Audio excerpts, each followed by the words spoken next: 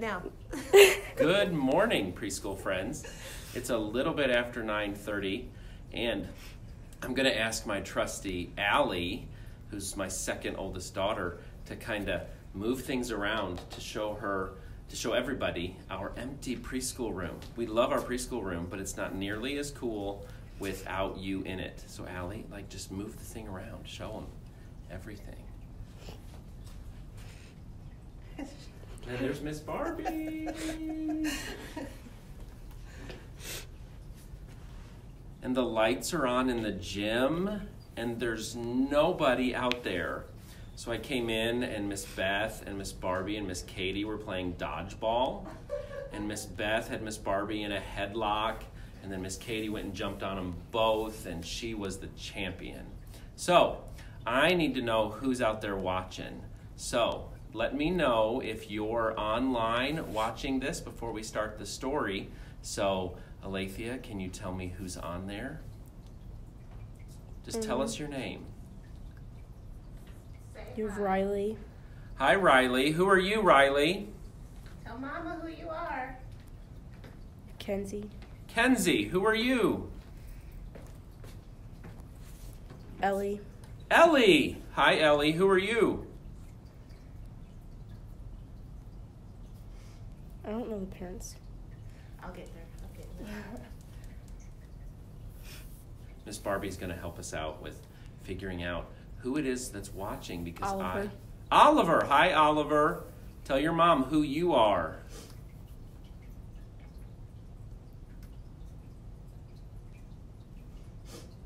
Anybody else? Anybody else out there in Facebook land?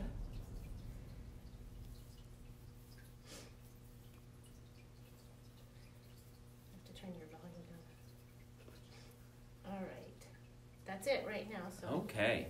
Listen, we're so sad that you don't get to be with us today. We miss you a lot. And we want you to know that it's okay for you to be sad, but we also want you to know that you need to do a good job helping mom and dad and brothers and sisters while we just kind of wait until we can come back to preschool. But we thought we would read the next chapter in the Jesus Storybook Bible. This one is called Running Away. Jesus told this story about a boy who ran away. Once upon a time, there was a boy and his dad. Now, one day, the boy gets to thinking, maybe if I didn't have my dad around telling me what is good for me all the time, I'd be happier. He's spoiling my fun, the boy thinks. Does my dad really want me to be happy? Does my dad really love me? The son never thought of that before, but suddenly he doesn't know anymore.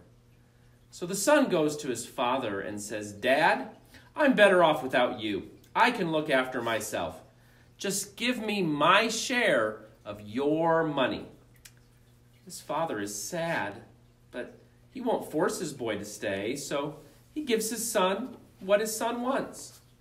The son takes the money and goes on a long, long journey to a far-off country. And everything's wonderful and everything's perfect for a little while. He can go wherever he wants, do whatever he wants, be whoever he wants. He is the boss. He is free.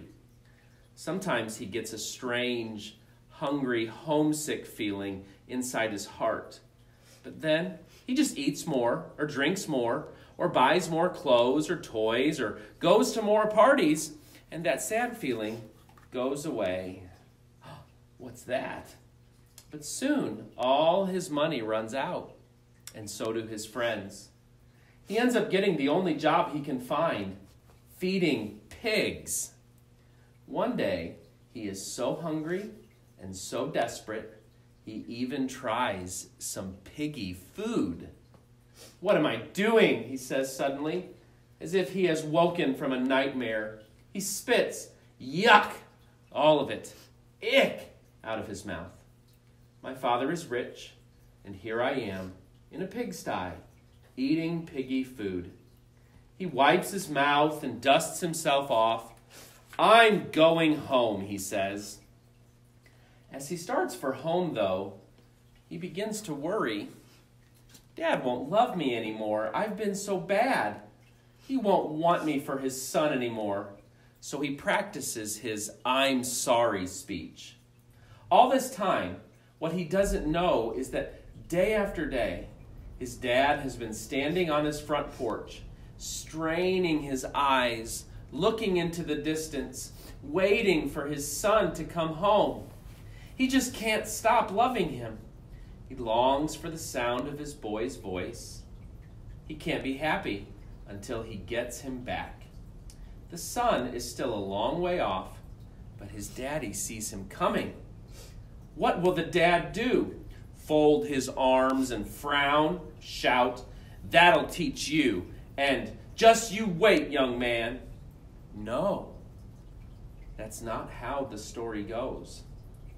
The dad leaps off the porch, races down the hill, through the gap in the hedge, up the road, before his son can even begin his I'm sorry speech. His dad runs to him, throws his arms around him, and can't stop kissing him. "Let's have a party," his dad shouts. "My boy's home. He ran away. I lost him, but now I have him back." Jesus told them, God is like the dad who couldn't stop loving his boy. And people are like the son who said, "Does my dad really want me to be happy?" Jesus told people this story to show them what God is like and to show people what they are like, so we could know however far we run, however well we hide, however lost we are, it doesn't matter, because God's children could never run too far or be too lost for God to find them. I wish you all could be with us here today, but it's cool that we get to do this on Facebook. So we all miss you, we all love you, and we can't wait to hopefully see you all in a few weeks. Have a great Wednesday. It's Wednesday, right? Yeah. Wednesday. Yeah, tell them that we'll be on later. Yes, and Miss Barbie Circle Time. says you'll be on Facebook Live. They'll be on Facebook Live later for Circle Time. So everybody stay well, and everybody trust God. He loves us. Have a great day.